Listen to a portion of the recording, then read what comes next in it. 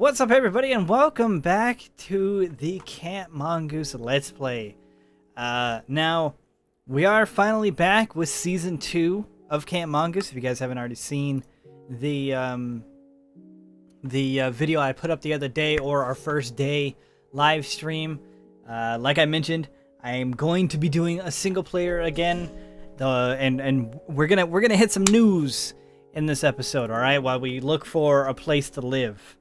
Now I haven't been on this this character, and not yet. Let me make sure my music and stuff is on. It is. We all good. Yo. So for people that don't know, you keep the same rank as you were on the last map. So I'm still a rover, and which means I have access to a couple of kits here. So I got my scout kit, my tenderfoot kit, my second class kit, first class, rover, and initiate. So I highly recommend you guys do those first if you've now just joining the server. That way you can get all these extra badges from donating last season. Now we're gonna go upstairs and open these up. Whoa, nice! The King's Bounty. I'm hoping for at least one good pick. There's 3 legendary picks this time around, so I'm hoping that our Mongoose badge gets us some good stuff. And like I said, we'll be talking about a couple of stuff. Gonna basically talk about how my 2016 went. All right. Let's okay. Start off with the lowest thing. Yeah, even 30 levels of experience is a little bit harder to get than the 5K. That's fine. That's good. Let me turn on my hacks. Come on. Damn, 20K cash. I was hoping to be able to get something dope right after they said that. Nah.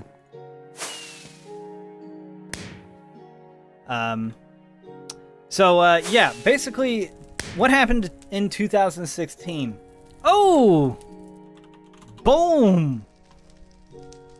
Legend badge, baby. I believe the legend badge is, oh, I thought we almost had another one there. I was gonna say, oh, shit. The legend badge is, I think, 0.5% to get.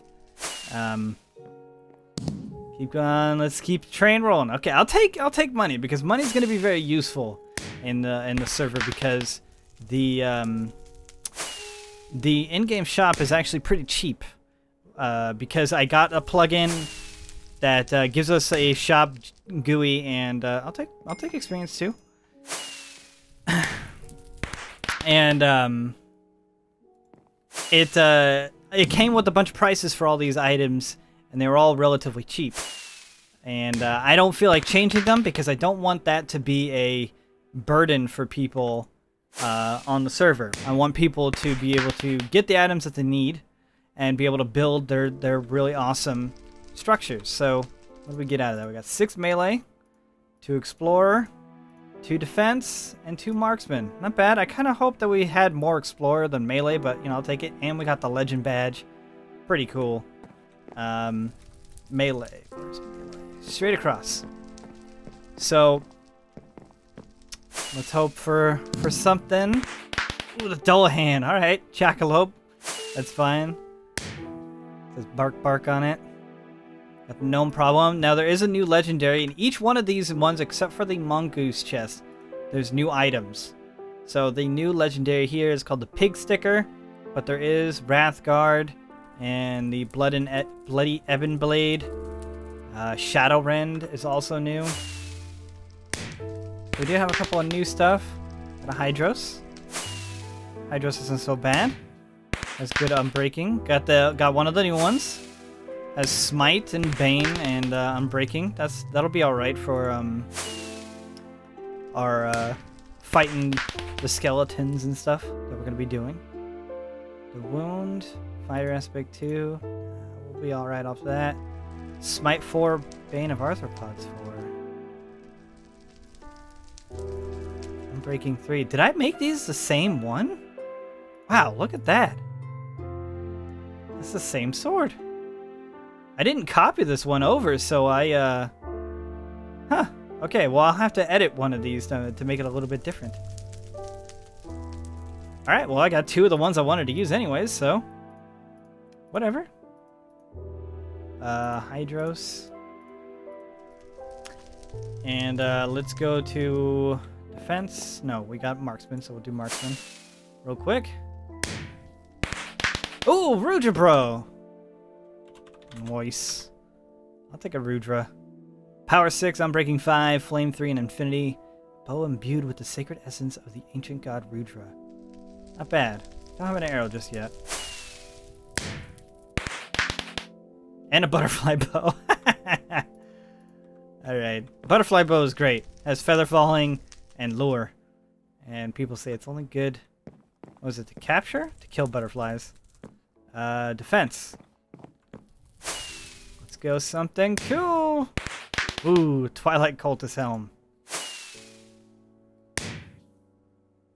And an Arrow Breaker. Not bad.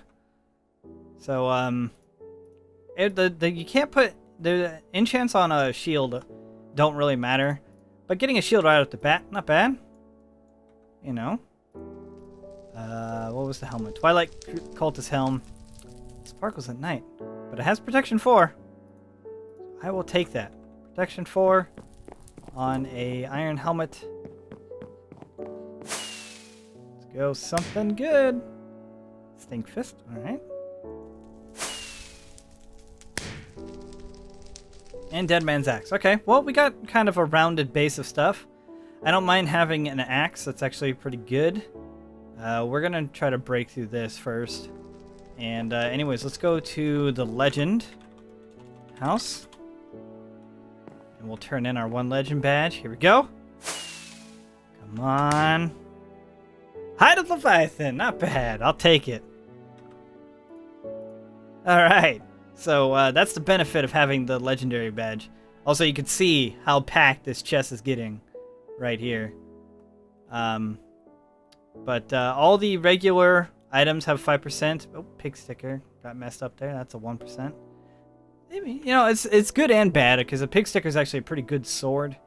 There's also new ancients here. I'm surprised no one told me that was a problem. Pig sticker legend fix percent and fix ebon blade. Just making some notes because this is the first day, so there's going to be a couple of bugs, a couple of tweaks that we're still working out. Had a couple in the beginning. Also, if you guys don't know, we have a Discord. If you want to go to discord.gg/Team Mongoose, that'll bring it to you. Anyways, that's all of our badges. Let's look for a place to live. I'm just gonna go out this door right here, and we're gonna walk, or run, or do this thing. Oh wait, actually, before we go, got a couple of quests we can finish. I know this because of this right here. So if you do /quest, it'll bring up this thing right here, and we're gonna do the Twitter follow one. And the goal is to visit the Twitter hologram at spawn. So there's like a gold block here, a little arrow, and here's the hologram. And it's just to inform you guys that we have a Twitter, the Team Mongoose Twitter in general. You can follow it if you want, or don't. It's fine. There we go. Just kind of jump into it. I think you could just go on here and jump on it, but I just do that. And we get another Mongoose badge. So warp badges. Go something cool. 2 defense ones. Okay, not bad. I'll give us an extra chance of maybe filling out our armor. Okay, got some Leroy Jenkins. I'll take them. We needed boots, and these ones have feather falling on them, which is pretty cool. And we have badly rolled armor. Oh, we didn't have a chest piece, and now we do. Look at that, a full set of armor. It all works out. What other quests can we start right now? Let's get the 2 kill ones going. So this one's kill 25 zombies. This one is 25 skeletons. which we can both start. We can also start Iron Killer and Block Breaker. And we've already passed 15 for the level thing, so all we got to do is just reach one level, and that'll tick over. And Om Nom, which is eat an entire stack of cooked potatoes, which, if we open up the shop, go to the food, baked potato, we're just going to get ourselves a full stack of potatoes. Right there. Done deal. And that'll be our food, because we are going to need it. Is there anything else that we could use from there? We could use a shovel. So let's pick up a diamond shovel. And that's really it. I'm gonna try to use our current stuff. So what's our current balance at? 89,000. I don't think that puts us in the top right now. No, we got too many people already up there. Merzetti's at 686,000 already, and Julie right behind him. Which, by the way, Julie Ranter, great name. All right, so let's get going. I think this was the exit that we were gonna go to. Yeah. Now, what has happened to Camp Mongoose from last year, which went live near the end of March, so just over a year from now? What happened since then to now? Because, as a lot of you know, Camp Mongoose kind of went into no man's land, basically, near the end of its lifetime. The first season, first map of it. And right now we have a lot of people on. This is actually a small amount of people compared to the, like, 40-something that we had earlier while we were streaming. I think because everybody was excited and trying to just look for places to go. There's a lot of farm animals out here. So, last year, as a lot of you know, because I did complain about it quite a lot, and it got incredibly serious, is that I had a pinched nerve in my lower back. Still have it. Still dealing with it to this day. That happened to me last February. And it is currently April, the beginning of April. And I'm still dealing with it. In fact, I got a chiropractor appointment later this week to keep at it. And it's gotten a hell of a lot better. I'm super tired. I've been up really late and waking up early to work on this last. Do I have depth shredder? I walked through there pretty freaking quick. Aqua Affinity depth shredder. Yeah, we got Height of Leviathan. Look how fast we can move through the water. Like a speed demon. Oh, I forgot our skin. Remember how goofy we look. So yeah, I've been working on all this stuff the last week and a half with Swifty. And Lethal Squirrel also did a lot. He's actually online. He's right there on the right side near the bottom. He was the one that actually did the dragon base. So he did a great job, like blow my mind good. And so let's get this coal here. So I got a pinched nerve. I'm gonna try to stay on track, guys, but you know how I work. All right, I say I'm gonna make a short video and it ends up being like 40 minutes long. You know, that's just how I roll. Oh, we should probably get some wood for torches as well. Hey, iron, we need that. We need that for a quest. So if you're joining, I highly suggest starting all the quests that I started, especially since a lot of them all work together. You're going to be breaking 1,000 blocks eventually. It's not going to take that long. It's Minecraft. You're going to be breaking iron and stuff early on. Next, you're going to be breaking coal. That's actually the quest after the iron one, because I wanted to be a little cheeky about it. We don't need any more of that. We need wood. And so my pinched nerve, I don't know if any of you have ever experienced a pinched nerve before, but it is awful. Nerve damage is just the worst. Because it's something so small and something so irritable. Like anything will irritate it. And if you're dealing with one that's in a position like mine was was like, it wasn't in the line that it's supposed to be in when it oh, I can't hit. Oh, I need inventory tweaks. That's why I can't do that. So it was like, it was basically being pulled farther than what it's supposed to, and you can't, if I remember right, you can't stretch a nerve. It can move around and stuff like that, and your body is built in a way to where all these nerves can all move and everything. Move naturally with you as your body moves. Well, I fell asleep in a wrong position on a plane, and my nerve slipped over a bone and went into a position that it just shouldn't have been in. So that's what happened, basically, was that it's pinching itself between a bone and, I assume, another bone. I was given the specifics at the time, but I can't remember. It's been so long. And since then, it got progressively worse. And then we started the Camp Mongoose thing and made the server, did the whole map, and did all that work in the beginning. We had tons of really cool ideas. If you guys remember the first month of Camp Mongoose, the first season, sorry, I'm readjusting myself here, we actually made a lot of progress. Made a ton of progress.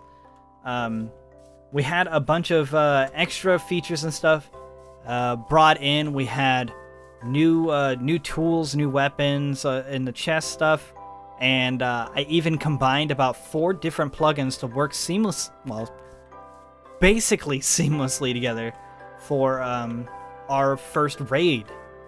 You know, I wanted to bring in like a raiding system inside of Minecraft, which there's not a single plug that actually handles all that, where it's a different world, it's instanced, it costs something to enter that world, and then the world is relatively the same every time, with a few exceptions of random mob spawns, for you guys to help plan out attacks for it, and it's limited by how many people can join, and the final boss has a custom health pool, and damage values, and skills, and everything like that. It was this huge, huge thing that I don't think a lot of people on the server really understood how big of an achievement that was. And we had the one raid. It was called Slagathor. It was meant to be a very difficult raid, and it was only supposed to be kind of easy for people that have, you know, like the legendary pieces of gear.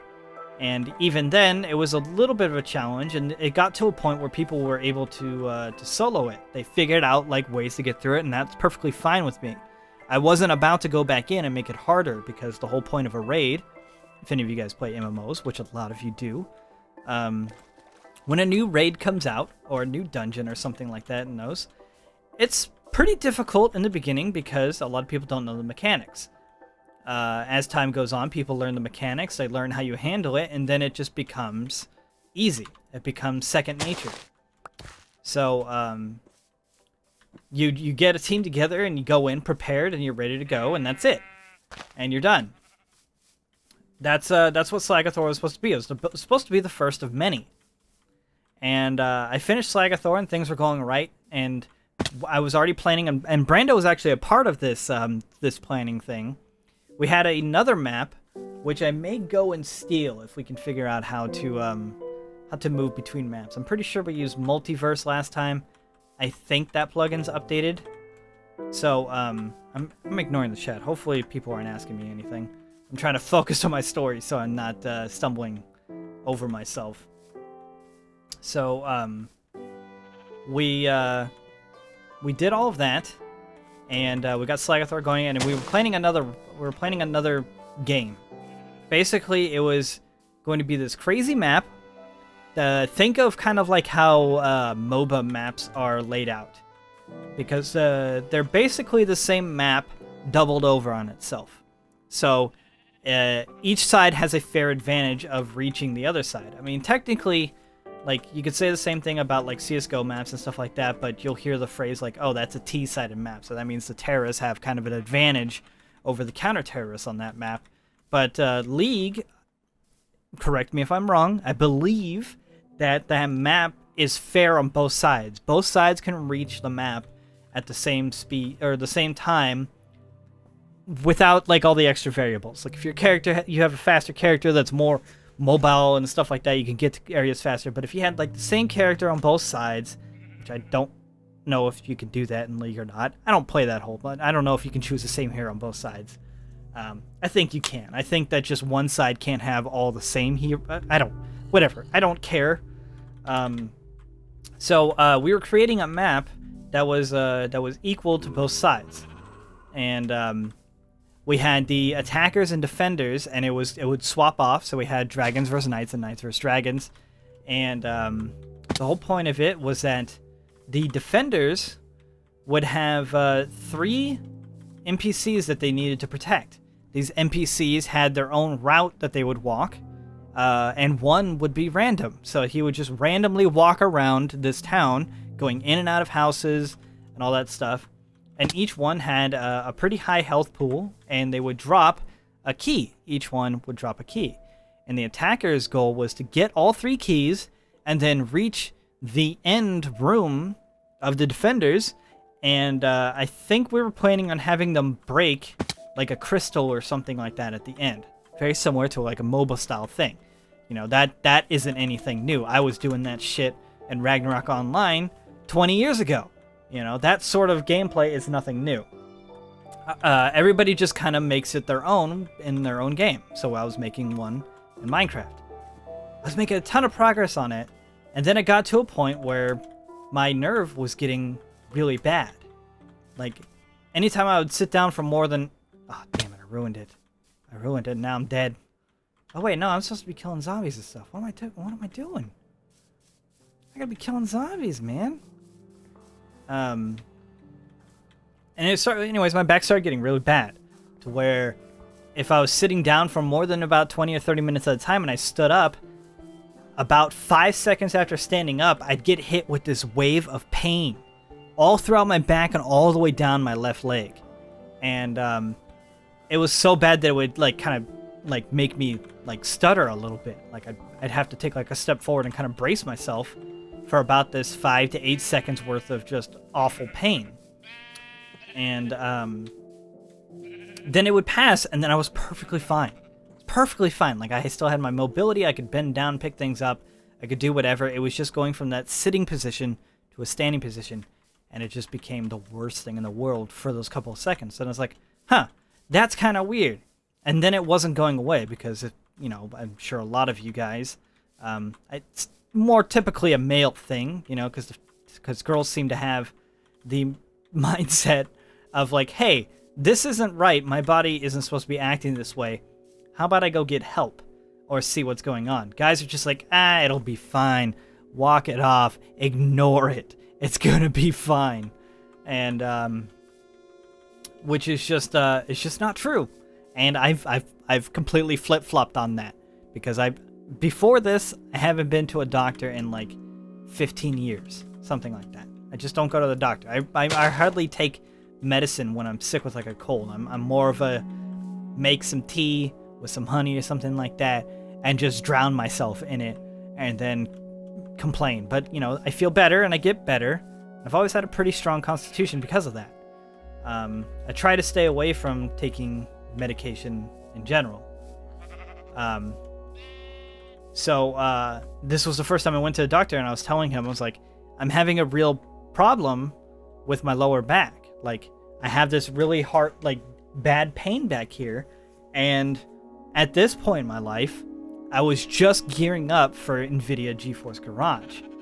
And it got to a point where I was starting to make these big plans with them, where they were asking me, I was like, hey, we want you to fly here and there to do all this stuff. And I was like, all right, that sounds good.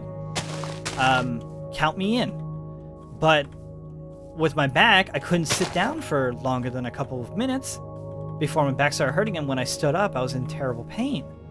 So I was in this weird state where I was like basically half sitting on stuff, and I was standing a lot because I didn't want to sit down, because I knew if I sat down, I'd be in a ton of pain as soon as I stood up. Kind of screwed myself here. I see a swamp over there. I don't really care about the swamp, but this mountain's looking pretty neat. Oh, a skeleton. Oh wait, I don't have any arrows. Oh right, new fighting system. Gotta slow down. Gotta slow my roll. So hold on. Let's do shop. Armor. Yeah. Let's buy some arrows. Does my bow have infinite? Yeah, it does. No, I only need one. Thank you. So, I was making all these moves with NVIDIA. The first trip, which we were going to Washington. Seattle, Washington. Never been to Seattle, Washington ever, and I was really, really excited to go. Seattle.